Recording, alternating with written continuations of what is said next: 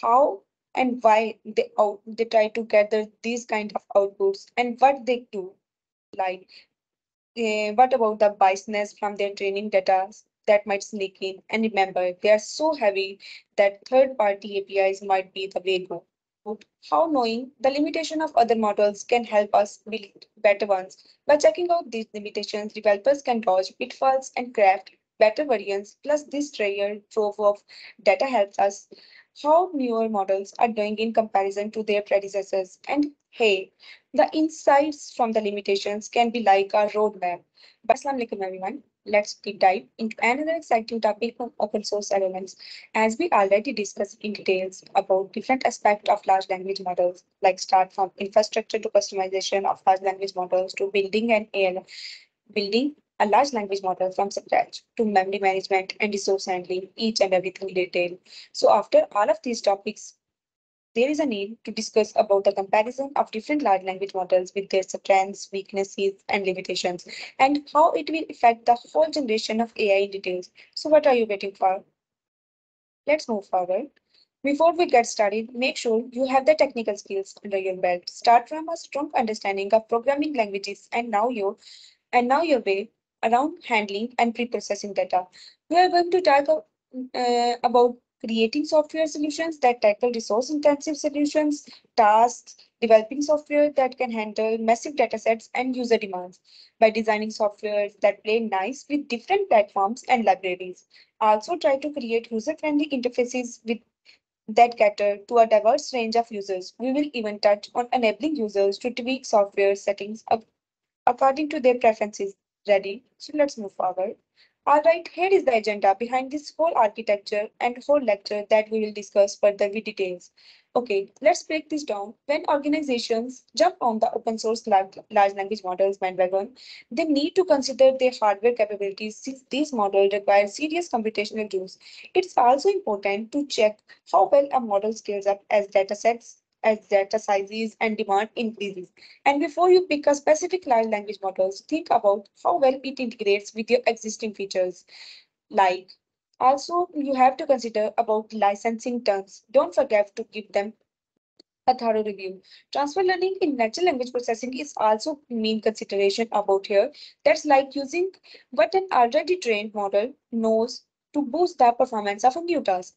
With so many large language models out there, accuracy is the name of the game. I mean to say that accuracy is also a main and core ingredient of large language models. Let's move on and learn more. Hold on to your hats, folks, because large language models come with their fair share of limitations. They are not exactly lightweight in terms of computation, which means processing text can take quite time. And while the costs have gone down, using these heavy duty machines for uh, super specific tasks might not be very balance friendly. Also, these large language models can sometimes get a bit imaginative, producing high quality text that's a bit off in the effects of department. Here is the kicker that they are like a black box with no clear window into how and why they try to gather these kind of outputs and what they do. Like, what about the biasness from their training data that might sneak in? And remember, they are so heavy that third-party APIs might be the way to solve this problem. Okay, okay, now imagine an evolutionary tree, like tracing the ancestry of these LLMs. It shows how they have evolved over time, improved, and become more sophisticated. You can even spot major updates regarding the architecture changes and all the fancy stuff that happened in between. This tree is like a highlight reel of different research terms, teams, contributions, and each and everything. It's a history lesson on steroids, showing us how these models have improved in terms of accuracy, efficiency, and other language model skills. Speaking of improvements, let's talk about how knowing the limitation of other models can help us build better ones. By checking out these limitations, developers can dodge pitfalls and craft better variants. Plus, this treasure trove of data helps us how newer models are doing in comparison to their predecessors. And hey, The insights from the limitations can be like a roadmap, but where we try to solve future software challenges. It's like learning from the past to make the future even better. All right, folks, get ready for some acronyms. Here we will talk about the Falcon series of open source large language models. Like start from the model size that is in billions to trillions, range varies on the basis of the model type by using almost 75% of the training module similar to the chat GPT, pre-training and fine-tuning datasets. So that means the overall resource and instance utilization in this scenario will be quite expensive and non-budget friendly. Like it almost took 384 GPUs to train this whole series under the 2 months time period. Where there are limitations, there are some strengths as well. Like this series have 7 billion module as well that took limited resources and cost estimation, which suits perfectly under anyone's budget. If you want to have some other details about this series link, the link is also attached in the heading. So you can open it and read about the further implementation details about this particular large language models from there. At last, we will discuss the comparison of this model with other similar size of large language models like GPT-4 took almost 24,000 words to process at a time while generating the response. But this model, like this Falcon series, took almost 1500 maximum amount of words only. That means it will not be suitable for the long batch datasets and long batch responses, questions, each and everything with some language deficiency in it as well. Now moving towards MPT series, they also have almost billions to trillions of parameters in their modules, as mentioned in the diagram in the slide. That is also trained under the 8K context length with the calculation of GPU's requirement. Like it was trained on almost 440 800 GPUs with 40 GB maximum memory usage. That took almost 9.5 days with an expensive cost evaluation. We also did mention some other cost evaluation details regarding this series modules. You can check them as well. All right. Next on this list is the fast chat T5 series that you can vary that you can say that very cost effective and efficient model that helps us to esteem the team chat through FLAN T5 module of it. It also requires almost billions of parameters to train effectively. It also requires some other requirements like it try to pinpoint some publicly available modules like fast chat GPT module that is Vicuna. Also, its link is pinpoint in the slide as well. It is available publicly like other open source models at Hugging Face platforms with model code and playground as evaluation layers. Furthermore, if we talk about the save 7 billion, we have to know that these models try to fine-tune the lemma 7 billion on the real SEO output optimization dataset. That means the model to that means whenever we try to generate some output through the model, it will help the model to search the relevant and most accurate data each time from the logs available in that particular dataset about anything like regarding the logs, input and output requirements available in the history of search engine optimization dataset.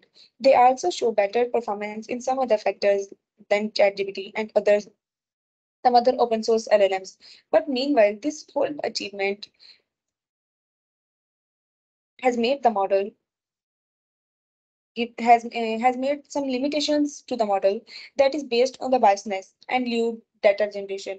Like it may try to generate something offensive in some cases as well. That's because it's already to fine tune data and again try to clean that as well.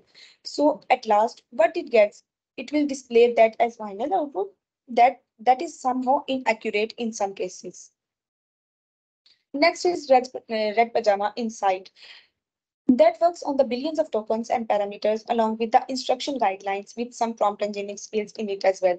But even after these whole mechanisms, it lags behind in the slicing of larger dataset due to the company's negligence that even at this level, this model is unable to replicate the semi-llama models when it is completely available and leak out at public platforms.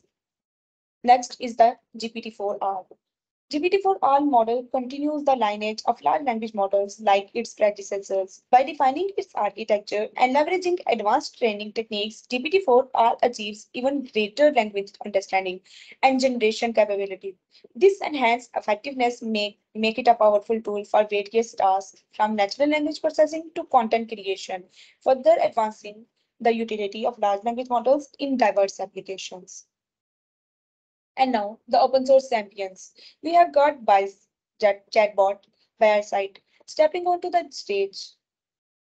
Bice is a multi-turn dialogue maestro, but can stumble into hallucinations and stereotypes. Also, we knew that each large language models require pre-training and fine-tuning for training purpose.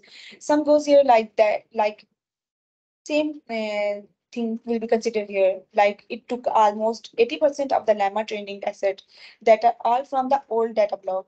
So that even if it is trained at highly efficient and effective module of large language models history, it will show some outdated answers of our question that somehow irrelevant to our requirement.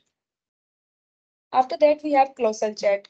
Closer Chat clones AI models and is versatile, but it lacks the logic behind the conversation, like the logic through which the large language models understand the questions and try to generate the best possible response out of it. It also lacks in the completion of data in large outputs and inputs with poor multilingual results out of it. It also lacks in the summarization ability of the conversation that highly impacts the overall world of large language models if it is submerged with any other large language models with those particular limitations in it.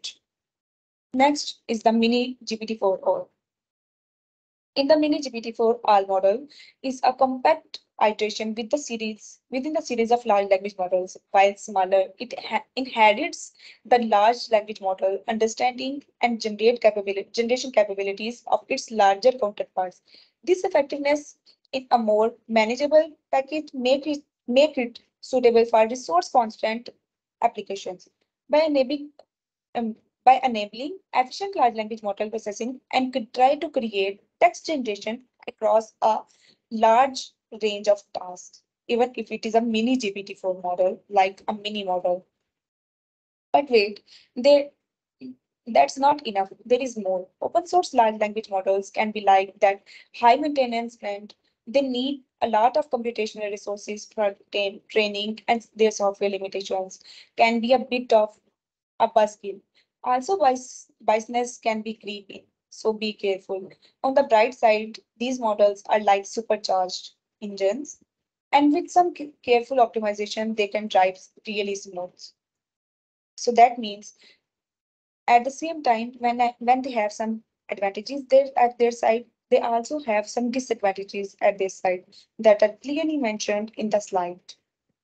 And there you have it. We have covered a ton from understanding the prerequisite to diving into the nitty-gritty of LLM limitations by exploring commercially licensed and open source models and even try to tackle the pros and cons of these large language models marvels. Remember, it's a journey of learning and adapting, and with the right skills, you are set to navigate the world of open source large language models like a pro. That's all from my side regarding the comparison and software limitations of large language models among their variety of open source LLMs. So that's all from my side. Thank you.